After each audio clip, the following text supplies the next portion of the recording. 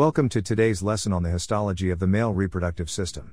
In this lesson, we will explore the microscopic anatomy of various structures involved in the male reproductive process.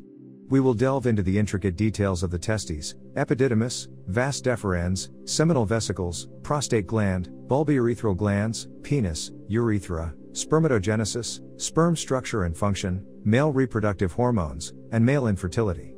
By the end of this lesson, you will have a comprehensive understanding of the histological features and functions of these remarkable organs and their role in human reproduction. So let's begin our journey into the microscopic world of the male reproductive system. The testes are male reproductive organs that produce sperm and testosterone.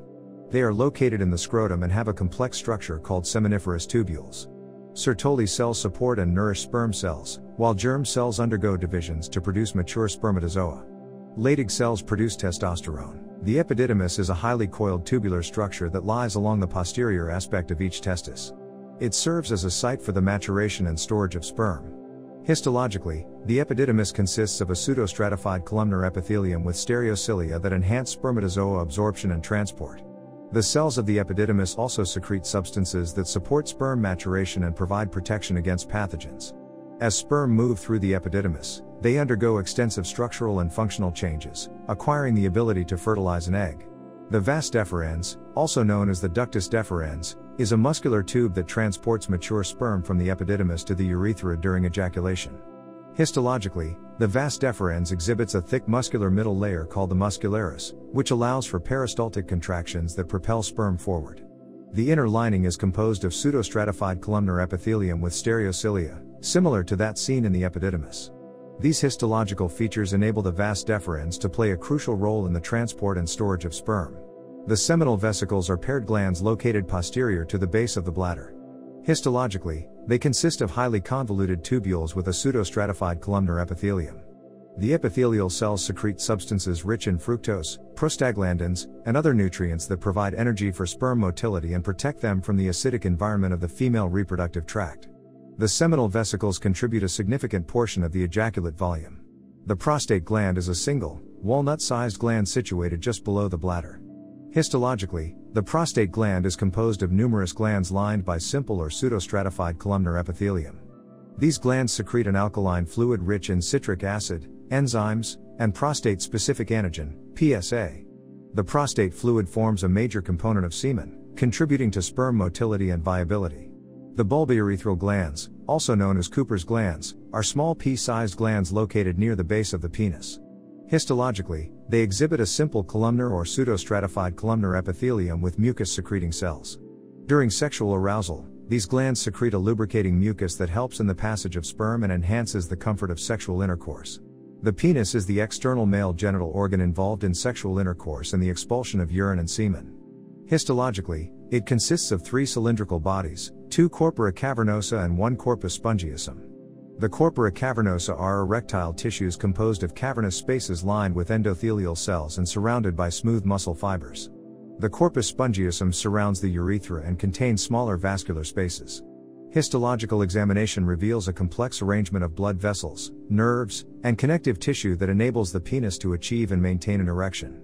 The urethra is a tubular structure that transports urine from the bladder and semen from the ejaculatory ducts to the external environment. Histologically, the urethra varies depending on its location. The prostatic urethra has transitional epithelium, while the membranous and spongy, penile, urethra exhibit stratified and pseudostratified columnar epithelium, respectively. These variations in epithelial lining reflect the functional differences along the length of the urethra. Spermatogenesis is the process by which spermatogonia in the seminiferous tubules differentiate into mature, functional spermatozoa. Histologically, this multi-step process involves several stages, including mitotic divisions, meiotic divisions, and spermiogenesis. Each stage is characterized by distinct changes in nuclear and cellular morphology, reflecting the transformation of germ cells into highly specialized spermatozoa. Spermatozoa, the mature male gametes, possess a unique structure optimized for fertilization. Histologically, a spermatozoon consists of a head, midpiece, and tail. The head contains condensed genetic material, including the haploid nucleus and acrosome, which plays a crucial role in penetrating the oocyte during fertilization. The midpiece contains mitochondria, providing energy for sperm motility, while the tail, or flagellum, propels sperm through the female reproductive tract towards the egg. The male reproductive system is regulated by a complex interplay of hormones. Histologically, the organs responsible for the production of hormones such as testosterone include the Leydig cells in the testes and the adrenal glands. These endocrine tissues exhibit characteristic features, such as abundant lipid droplets in Leydig cells and distinct layers in the adrenal cortex. Understanding the histology of these hormone-producing structures is vital for comprehending the hormone-mediated regulation of male reproduction. Male infertility can arise from various factors, including impaired sperm production, motility, or structural abnormalities. Histological examination of testicular biopsies and other reproductive structures allows for the identification of underlying causes, such as testicular atrophy, germ cell aplasia, or obstruction of the ductal system.